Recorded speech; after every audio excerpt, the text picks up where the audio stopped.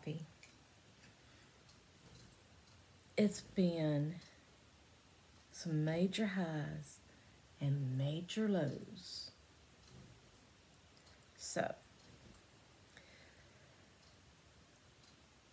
it might take me a little bit to get this all out. But this is my floss tube.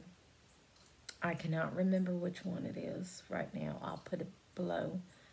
Floss tubes where I talk about my cross stitching and everything. And I will have a bit of life at the end. A lot of good. And then something major just happened this morning.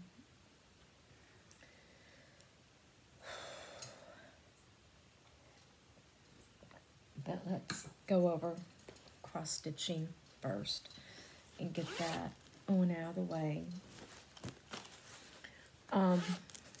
I worked on 2 different days on the fall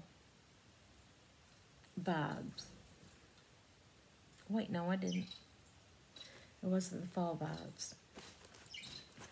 See, my brain, it ain't working right.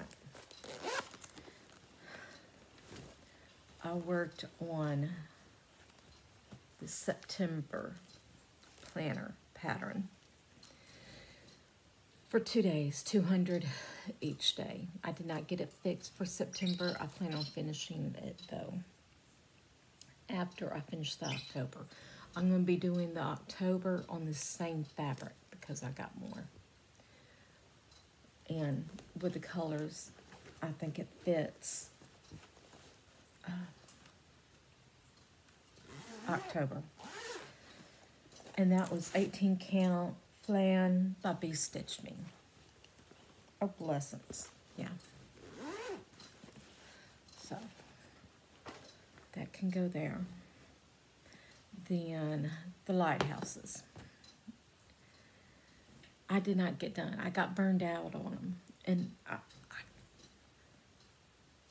I couldn't do no more. But I got all the frame done. And I think this one marks the halfway point of the lighthouses. This month, it's going to be a goal to finish it. Yeah. And work on Clayton's, which I need 8,000 stitches in Clayton's, so I knew I was going to have to split that one up. Yeah. So, I didn't get very far on it. This is 16 count blue, and it came with the pattern, so I'm not sure of the color. But it's just a plain blue, and it is 16 count, which I'm not used to stitching on. Then on the trip, I decided to take my Along the Forest Path. And I worked on it before we left, and I finished like 4 colors completely until I just had 2 colors left on the whole column. And when I was at a house or something, like at home or at Deja's or somewhere not traveling, I was working on 939. I am down to, and I was at 3,000, a little bit over 3,000 for 939. I'm down to 1,200 now in it, and then the rest will be black. But this is 18 count Ada. And all I have is the 939 goes mainly through here, and then part of the dress down. Well, no, actually, I think I got all that. It'd be over here, and then everything else will be 310. So, next time I work on it, I want to finish up the 939. And then I'm going to start doing a row, because this ends the page here, so the column for this month is this one. Do a row, do some of the black, do a row, some of the black, do a row, some of the black. Yeah, got a lot. Because all this is going to be confetti. So having the black will also be nice change. And I'm thinking about doing it in columns, working my way down, so that I can move this over and have everything that's neat, because it ends like right over here. Yeah, so that's all the stitching. Haul. Their Hobby Lobby is close to their house versus here. And I got some mats, blank mats, for me to use in my cross stitching. Now I just need a mat cutter because I don't have one anymore. I don't know what happened to it. Then I found some fabric, velvet. I just love the green. I thought this would be good for some stockings. Then I found these little tiny scissors. And for traveling, I'm making me a kit just to have on hand. And yes, I'm going to keep looking at my phone. Sorry. You'll understand why here in a little bit. Then I got a whole bunch of flosses. All the main colors that I need.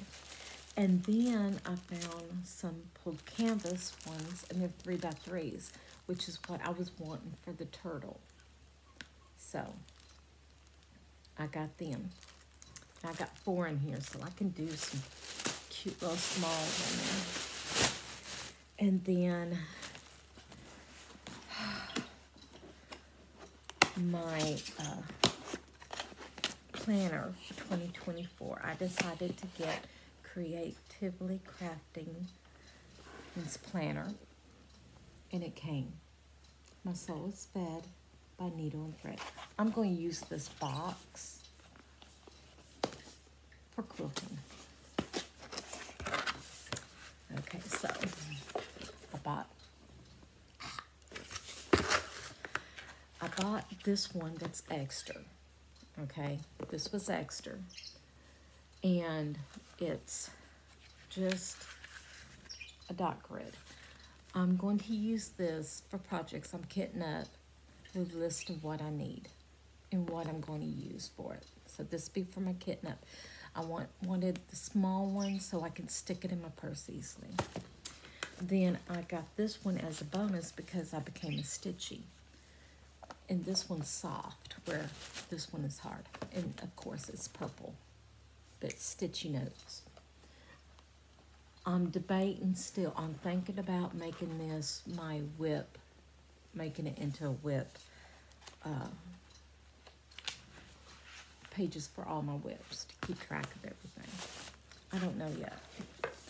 I'm still debating. Then we all got a pen. I love purple and green together, so this was perfect.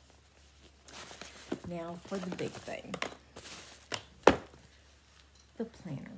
It's got rose gold coils and a elastic to keep, which is attached to the back in corner.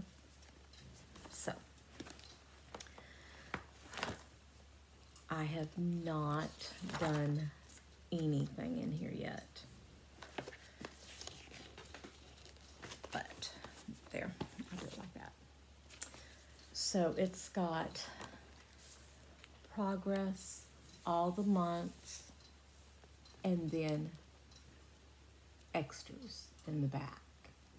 I'll show you 1 month. She still has a few of these left, but not many.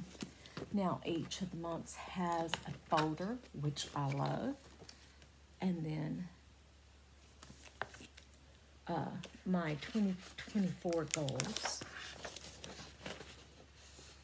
Stitches at a Glance. I love this. I'm going to make it color-coded, different colors for different amounts of each day to see what I get. And then for all the finishes,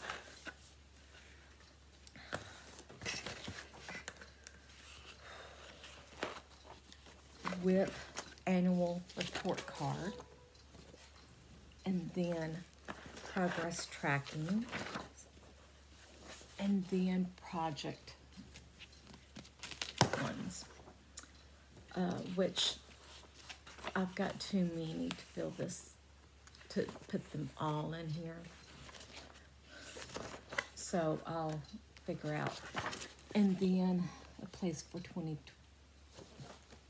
review. Yeah, in review. And then what I did in a progress report for each one. And then there's a pattern on each one. This one is a butterfly. They're all butterflies this year. Then each month you have, on the first, it's a dot grid, so that if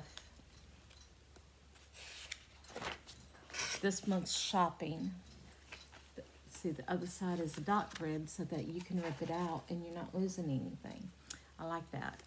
And then there's the challenges.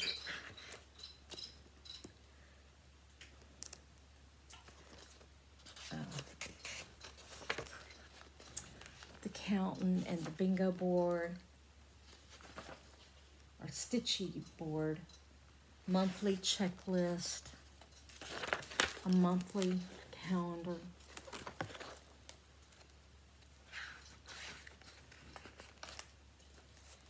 WIP report card, monthly progress, and this is on each month.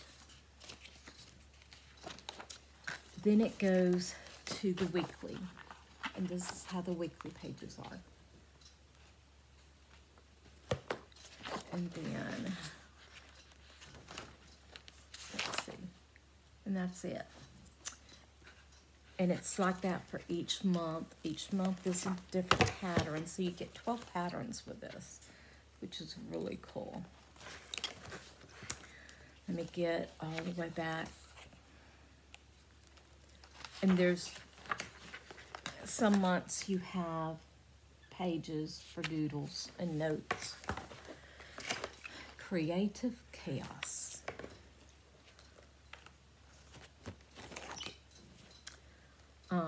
It's even got a little folder.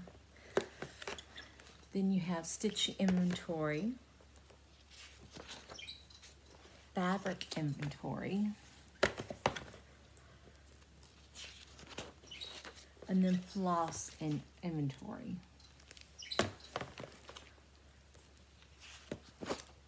And there's a lot for the inventory. Lots of pages for the inventories.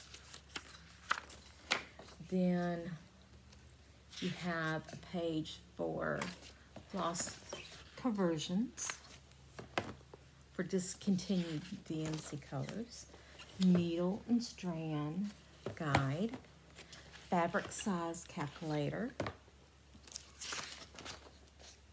and a stitching dictionary, and then more grid pages. Then you also get some adorable stickers.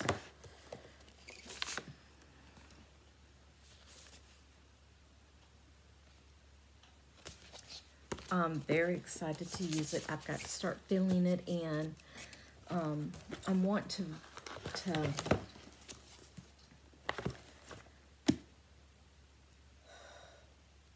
redo my inventory for my fabric, so this would be really good. And that was Omaha. I did pretty good, I think. With it, I also get the free digital planner for 2024 because I'm a stitchy. But I won the 2023 digital planner. So, and it has all the same pages and all. Yeah, that out. But anyway, I like it. I really, really like it. Okay, so we went to the beach.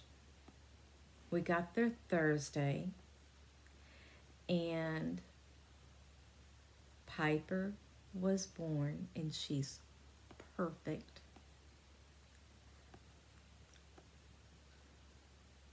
There. Here's Piper and me in the hospital. She is perfect. She's beautiful. She is such a good baby. They got to come home Friday night. My daughter had a C-section, so it was a little bit. And Friday night they got to wear matching pajamas. That's McKinley and Piper. And yeah. So that was fantastic visit with them. And then we were able to keep McKinley Thursday night and Saturday, so Mommy has time to rest. And that's all of them leaving the hospital.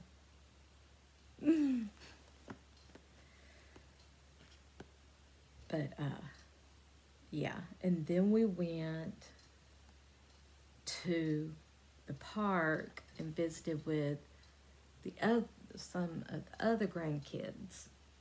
Now, the one in the gray hair is not my grandchild, but the others, well, and the one, okay. So we inherited two grandkids for the day. That one and that one. But that's my granddaughter, and my granddaughter. I think she's afraid of heights like me. And then Carson didn't get to go to the park. He wasn't feeling very good. But they played galore at the park. And then we all went and got ice cream.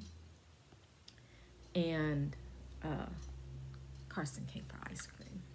The boys were sick, so they didn't get to come. And Piper, of course, is too small. But, more Piper. Yeah, I got lots of baby pigs. Lots and lots of baby pigs. And it was just a fabulous trip.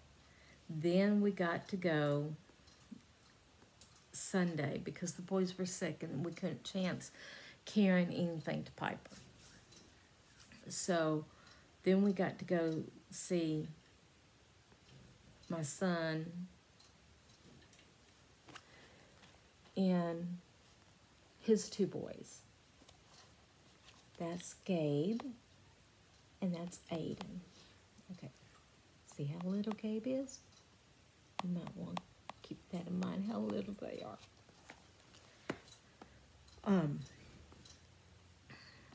So we visited with them before we left yesterday.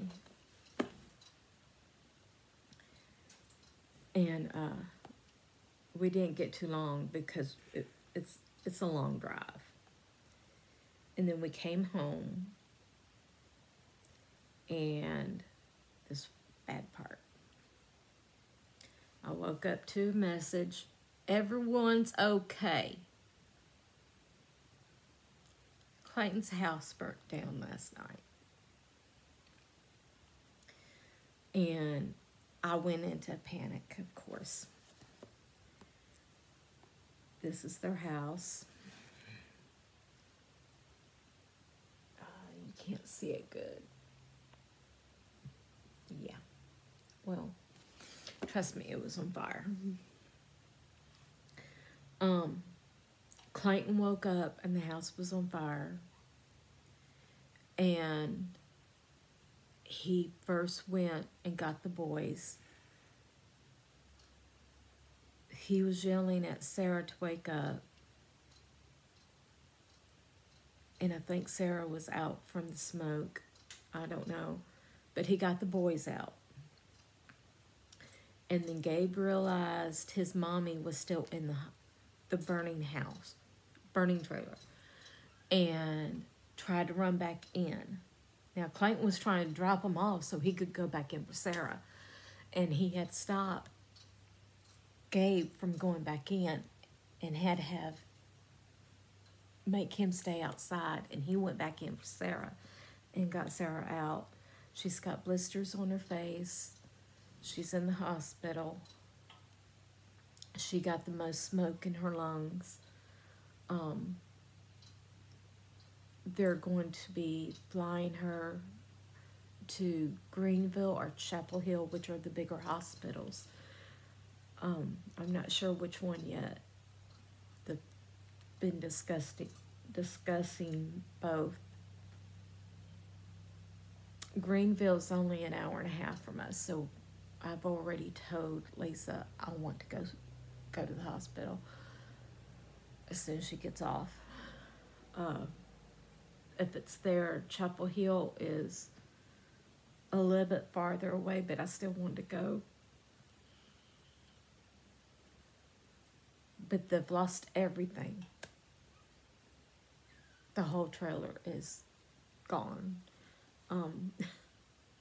Yesterday leaving, Aiden was like, I want you to have Bunny. Do you remember me by? You have Bunny and he'll keep you safe.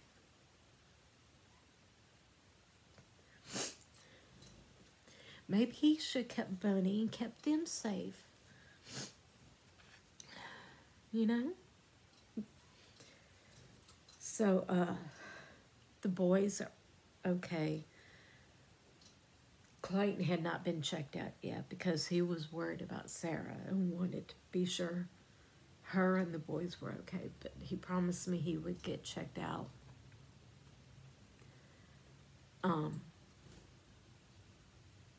Only thing he had on was his underwear.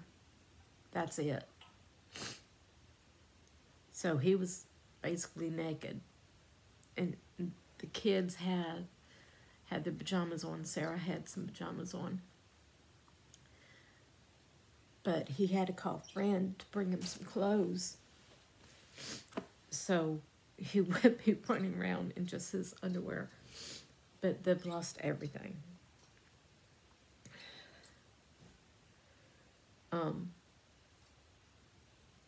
I'm worried. We can't help much. We're here.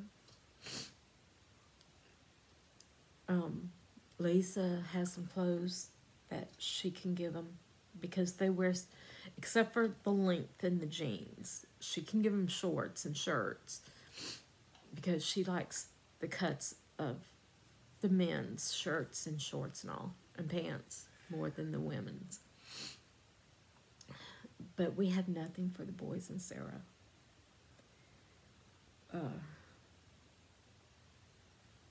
And I'm sure they can stay either with Sarah's family, parents, or with my daughter's, even though her house is full now.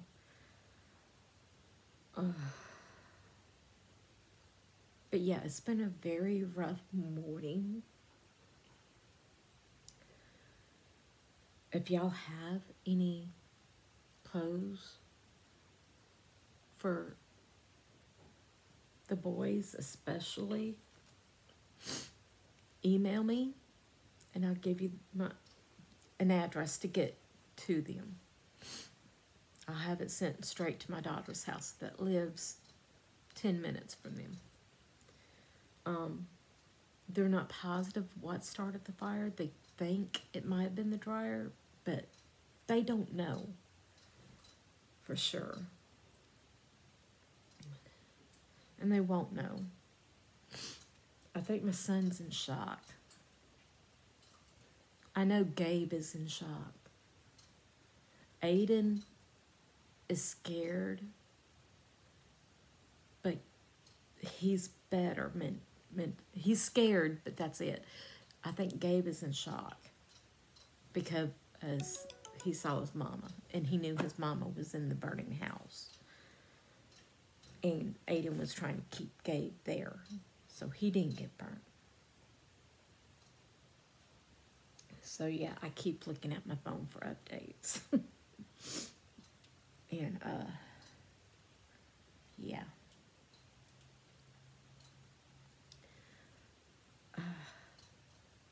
I think that's it. I've got to clean up. I got to unpack. I probably won't get much stitching done today because, like I said, I want to go. We can't go back all the way to the beach. That's a 5-hour drive. But like Greenville is only an hour and a half. So yeah, if she's there, I want to go there. She's at Chapel Hill. I want to go there, and I think that's like a 2-hour drive from us. And then I'll get to see them.